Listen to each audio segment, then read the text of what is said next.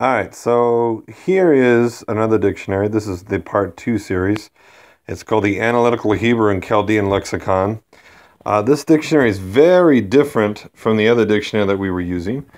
And the reason why this one is so much different is because the way this one's set up is here in the beginning, it gives you some grammar charts that you can go through that talks about the different issues with Hebrew verbs, nouns, irregular verbs, and gives you some verb charts here.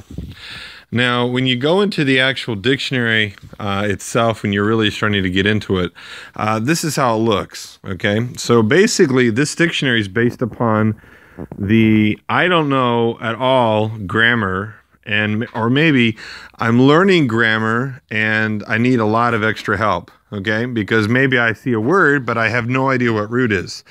Now remember, when we were looking over here at this dictionary, we had root words, we had letters, and we were able to find the grammar form of it. We were able to see what the word means.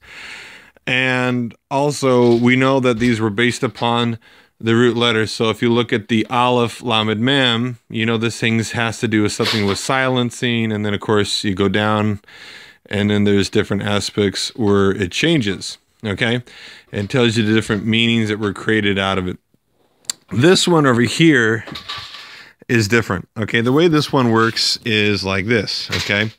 You have a Hebrew word, for example, avidan, and it tells you it's masculine, but then you go over here and you find that this is one of the roots of the word, which is the word av. Now, obviously, it doesn't tell you the other root, which is the word dun, which means to judge, but it gives you at least one of the roots here. Well, if we went over here, for example, let's say here, avi, it tells you it's a he fill form, so you know that by looking at this, you get to know the grammar of it, that this is the binyan called he fill, the binyan or the grammar Hebrew verb chart list you'd be looking for. If you go to look at the verb charts I have, you would look up he fill, okay?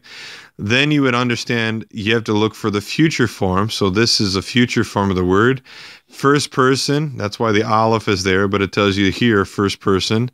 And then it tells you that if a vav is put in front of it, that it's just the vav or the vav conversa, which means it either makes it a past tense or it's just a regular vav, which makes it just and, okay?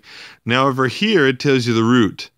So over here, it says the root is bet vav aleph. Now, obviously, if you look here, this is in the aleph. So I have to actually go to bet vav aleph to know the meaning. So if I go to bet vav aleph, I have to go all the way through my dictionary, flipping through here to find bet vav aleph. So we're going to do that real quick. We're going to find bet vav and aleph, and we're almost there.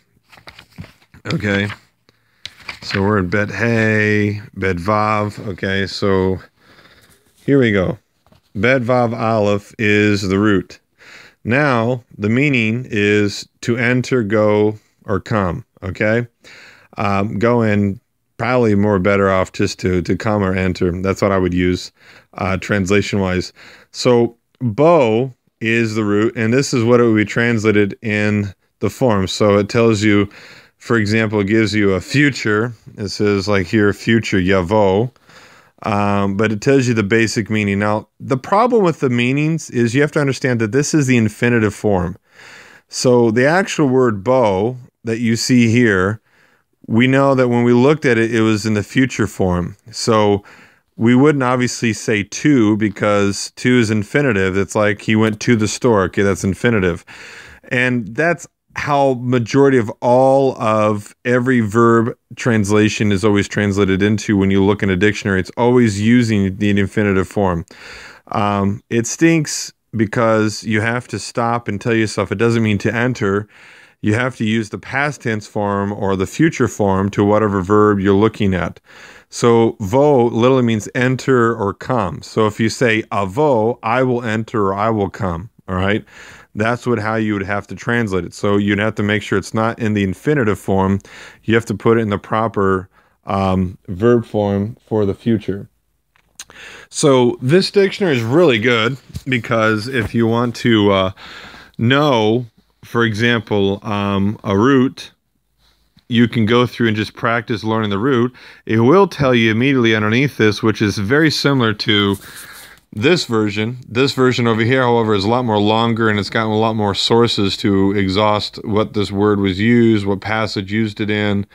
Whereas here, you're not really looking at anything with regard to passages. You're actually looking at just the root. So bulk, okay, or book, sorry. Book here says the root word's not used, but bakak, to empty. So it's saying that this is a root word that could have existed based upon the fact of the letters. But this is the actual root it comes from, is bakak. And then it tells you the two different nouns that were created from it. One of them was feminine, which means boka, which emptiness or devastation. The other one's mevoka, which means emptiness. Okay, and they're both feminine. It tells you that, okay? So you can see from here, you can actually take the root word and go backwards utilizing these nouns and go back to the root. Same thing with you go up here to any of the other ones you find. You can see the word boots. It says root not used. It's in Arabic to mean white or shiny. So boots means fine white linen, or hyssop or bisis. Beitza, which is the word for egg, and Beitzi was the name of a man, which was used for white. Okay, so you can see that based upon these, you can actually learn root words, and you can learn different words that come from that root. However, you don't have any, other passages to tell you context of what could this word mean in this context or whatnot, and that can be a problem. But that's why this dictionary is good for. I looked up a passage, I found this word, and this is how it was spelled. And so if you went down here and you said, okay, I saw it spelled like this, bet, vav, resh, aleph, Borei. So what is borei? Well, then here I can look up and say it's call. It's a participle, which means it's a verb that also can function as a noun as well as a present tense. It's a causative, so it's an action. And then I know that it's singular and masculine, okay? And then, of course, over here, there's my root, bet, resh, aleph. So if I know bet, resh, aleph, what that word means from the root, then I can easily translate the word, and I can also know how to translate it based upon the actual form. Very important, because when you're actually reading in Hebrew, one of the things that you really do need to know is you need to know what actual tense is this actual verb. Is it future? Is it past? Is it present? And this dictionary will actually tell you exactly what it is, if it's future, past, or present. And it will also, like I said, tell you the root. So when you're looking at this word, you definitely know over here at the end, there's your root letter, okay? Bet, resh, aleph, that's the root letter you're looking for. So you want to know the meaning of it, just go turn back over to